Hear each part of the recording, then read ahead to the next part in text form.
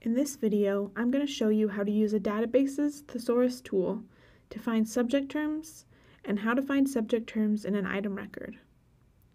Now, why would you want to use a thesaurus? A database's thesaurus helps you figure out the specific subject heading or subject term used for a topic by that database. First, you need to navigate to a database.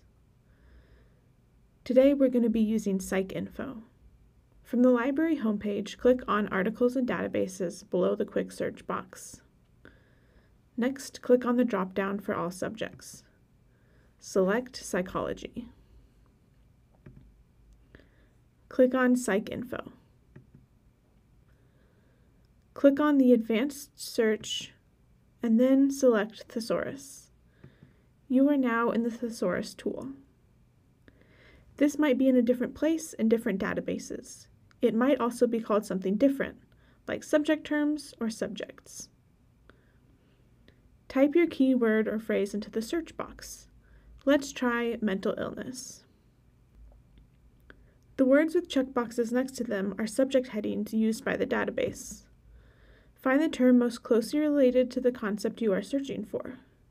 You can click on the checkbox next to a term and add it to your search.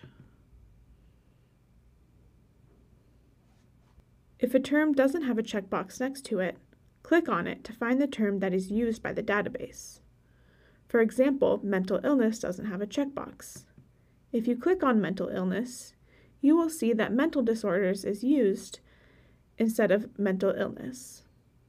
Another way to find subject headings is through an item record. Let's go back to the advanced search page of the database and do a search. Let's try PTSD and adolescence.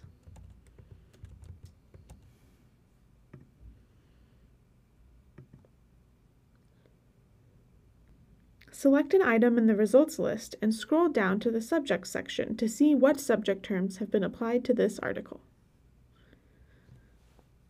You will see that this database uses post-traumatic stress disorder instead of PTSD. You can click on any of the subject terms to do a search for that term.